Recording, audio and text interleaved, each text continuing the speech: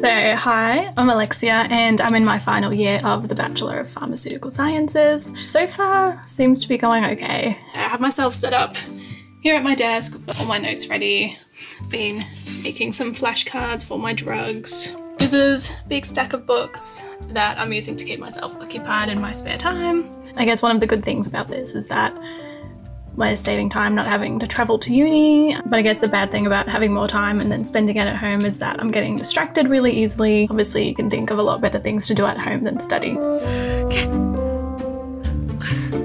Got to the point where I've had to really be strict with myself and allocate time to do certain things. So I know certain days I've allocated to studying for certain subjects. So I've been actively using my planner to make a to-do list for the week. So it is pretty satisfying ticking things off and making sure I'm on top of things. The staff's been really supportive with everything so far. It's not just the students having to adjust, it's all our lecturers and stuff as well.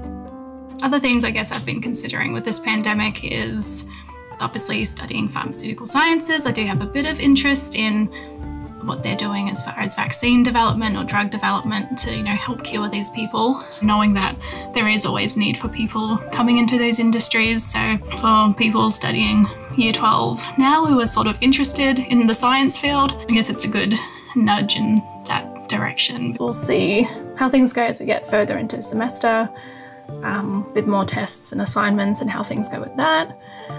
But so far I'm pretty optimistic.